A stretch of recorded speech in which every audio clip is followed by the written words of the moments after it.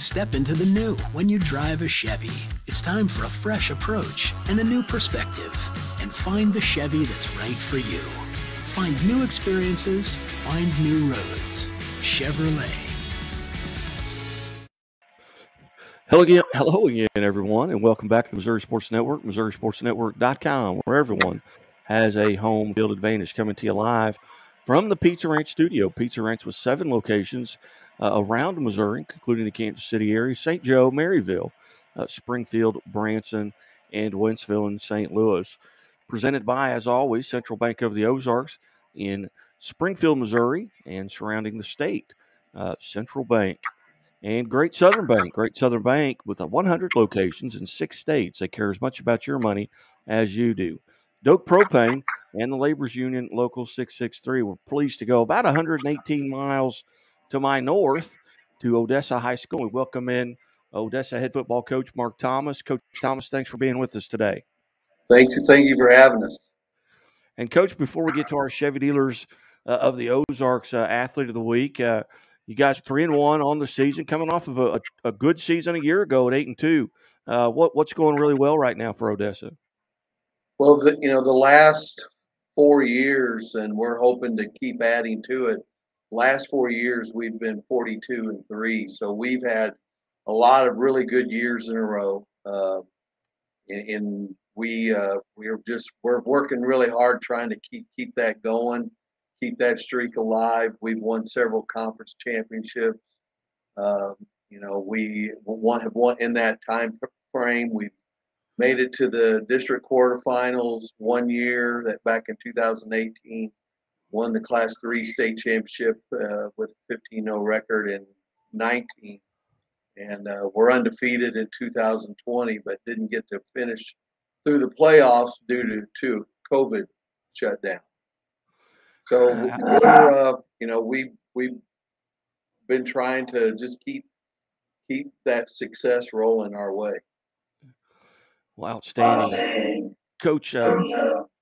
Talk a little bit about the numbers that you've got out, and what you had to replace off of last year's 8-2 team. What did you have to replace due to graduation? Well, we had about 8-9 seniors that we had to replace this year from last year. We do have a lot of new faces in our starting lineup, offensively and defensively.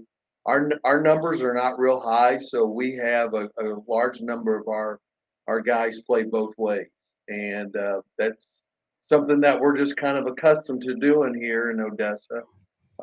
We don't get a lot of kids out for football, which is a little bit disappointing. But those that we do, they know what the game's all about and how to play it and how to prepare for it. We're obviously very proud of.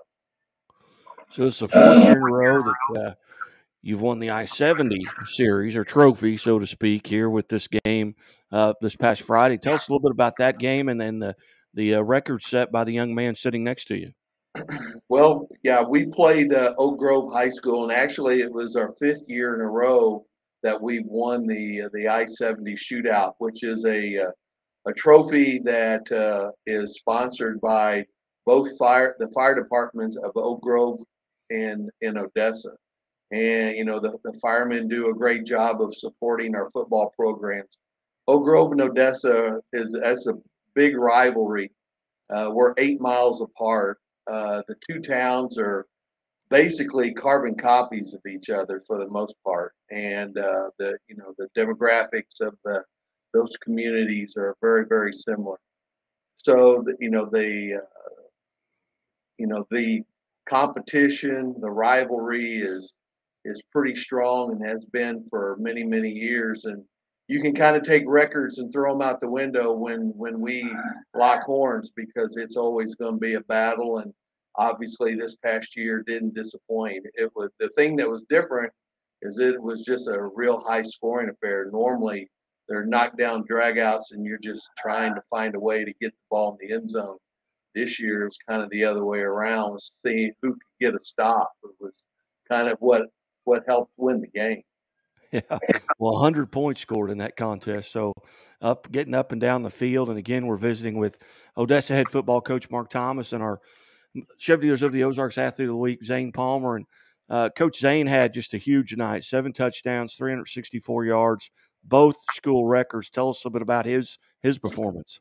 Well, he had 33 carries, a little more carries than I would like for him to have, but he's been a workhorse for us all year long. But last Friday was by far his best ball game, and we were he not only did he play really well offensively, but he had a great game on the defensive side of the ball as well. So he's a guy that rarely comes off the field. So he's a true Iron Man football player, and that many carries. Obviously, his conditioning is stellar.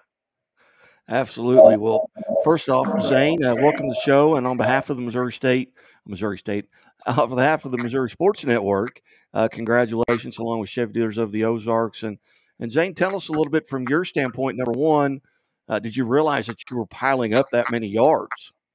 Yeah. There after the second half, I think in the first half I had 4 touchdowns. And at that point, I knew it was going to be one of those games. So just kept working, kept trying to get it. And then I didn't actually know until after the game that I got the 7th. My little sister told me. That was a good moment for me and her. And yeah, it was very, very exciting. Well, little sisters, they're awful good about counting touchdowns. I guarantee you that. She's going to know. She's going to know exactly how many you got. What, as you look back on it, on the game, what were some things that were working really well? I mean, obviously your offensive line had a tremendous evening. Blocking for you. Were there certain plays or certain sets that were really working well? Yeah, absolutely. I mean, our own line, they worked their butts off, and they blocked really well that night. And yeah, I think it's just with their help, me being able to get to the second level, running the ball. It gets easier to pack on those yards when you're getting past the first level and able to break tackles and stuff. So yeah, definitely credit it to my own line for sure. Yeah, what do you do as far as preparation? Throughout the week, how are you getting prepared right now? I know Friday you've got at Pleasant Hill, who you split with last year. Tell us a little bit about just your preparation. Are you spending a lot of time on film, or what's your prep like this week? Yeah, absolutely. Film is key to preparing. Tuesdays and Wednesdays are big practices, and once you get to Thursday, you're just kind of tuning it up. So yesterday and today are kind of our big preparation days. We got to do the best we can to take full advantage of those, as well as watching film when we can. Do you have, and I don't know what it is, but there are plays that you're maybe lobbying for. Coach, you got to call this, or do you have a favorite set of plays that you, when it's called in the huddle or signaled in, that you just kind of light up because hey, I've got an opportunity here.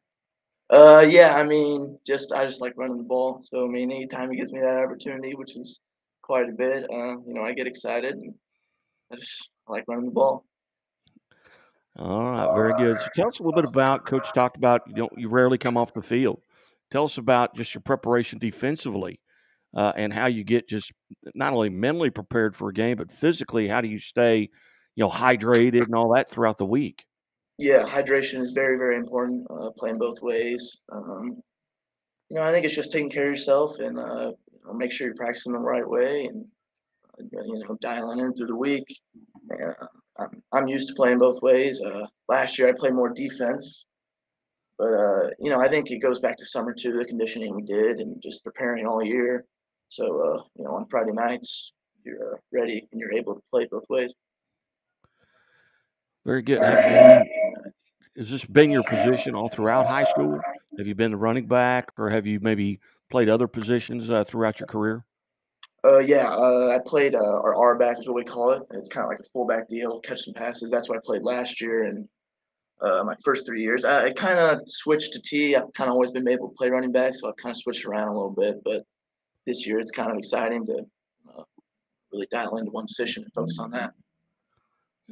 And again, we're visiting with Zane Palmer, Odessa High School, or Chevy Dealers of the Ozarks Athlete of the Week. And Zane, if you could go back to 2018 and give yourself some advice as a freshman, I mean, what advice would you give that freshman Zane Palmer right now, based on what you know now? what advice would you share? I tell him to focus on the leaders he had, because I was very lucky my freshman year to be on the state championship team, and I was able to see. I mean, it was a great senior class, obviously, that year, so I was able to see the way those guys carried themselves and the way they led and just the way they played the game. So I tell them to cherish every second I have with those guys, and look up to them and try to embody everything they did. Now, as you're seniors, so do you have any plans or aspirations to play at the next level next year? Yeah, absolutely. I'd love to. Just kind of got to see what lies in store for me. Obviously, I'm focused on high school right now, but absolutely, I'd love to play in college. Well, again, Zane, on behalf of Chevy Dealers of the Ozarks and the Missouri Sports Network, congratulations on being named a Chevy Dealers of the Ozarks Athlete of the Week. Thank you. And Coach, you got a big one Friday night. Tell us a little bit about what your thoughts are there with Pleasant Hill and on the road.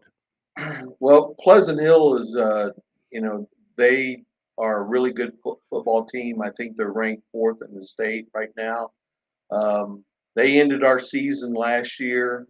They beat us 49-48, and we had beaten them earlier in the regular season. And they're in our conference, and so we play them at least once every year, and we're probably in the last couple years we've had to play them twice, and we're anticipating that will probably happen again this year. But we want to go in, and we're just really trying to focus more on ourselves. Yes, they are a really good football team. They've got a lot of returning starters from their team from last year, so they're just reloading. And where we've had our reload has been a little bit more challenging than theirs. But we're just going to go in and try to play our best game, do the things that we do. We know what we have to do to try to slow them down offensively, and how to attack them, from the offensive side. And we just need to continue to improve. And we feel like if we can continue doing that, then we're going to be a tough out at the end of the year. Outstanding, gentlemen. I greatly appreciate your time and being generous with it. I know school days are tough to get kids. You got to get them out of class and or off the field or something like that. But I greatly appreciate you guys figuring it out and getting it set up, and we appreciate it. Well, we appreciate you putting this on and letting us have an opportunity to share some time with you. You bet. Hopefully we get to talk down the road and maybe even into the postseason. But, gentlemen, thank you so much. Thank you. Thank you. You're watching and listening to the Missouri Sports Network at MissouriSportsNetwork.com. And as always, the Missouri State Highway Patrol reminds us to take that 3 seconds and buckle up. It's 3 seconds that could save your life. Be safe, be smart, and be here tomorrow. And keep it at the MissouriSportsNetwork.com.